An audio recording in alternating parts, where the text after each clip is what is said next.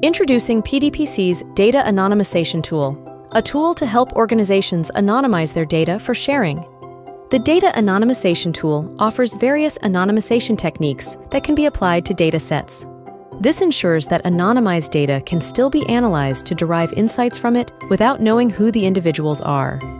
Let's take a fictional gym, Awesome Gym, as an example. Awesome Gym wants to increase their market share. In order to do that, they need to share their existing gym members' data with an external marketing agency to increase brand awareness amongst a similar audience as their existing consumers.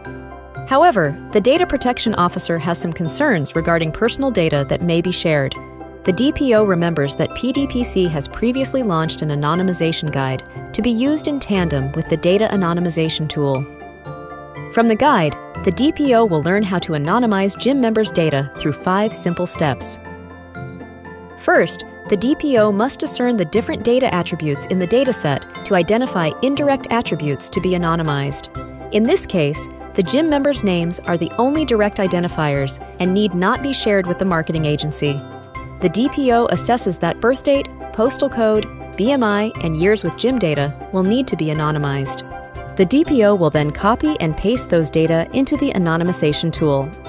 The marketing agency does not need the member's date of birth and only needs their age, which can be derived from the year they were born. The tool provides generalization techniques to make the data less precise. Similarly, full addresses are not needed as the marketing agency only needs to know which area they live in. The tool provides predefined masking techniques for Singapore postal codes.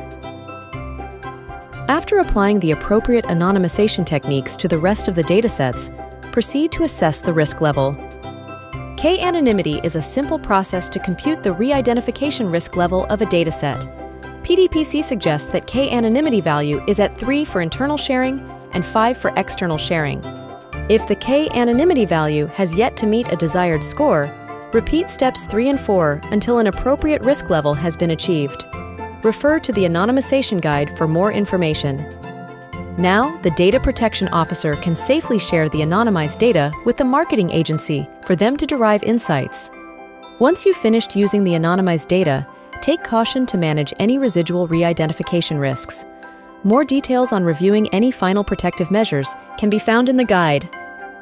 For more information on how to use the Data Anonymisation Tool, head over to the PDPC website and refer to the Basic Anonymisation Guide.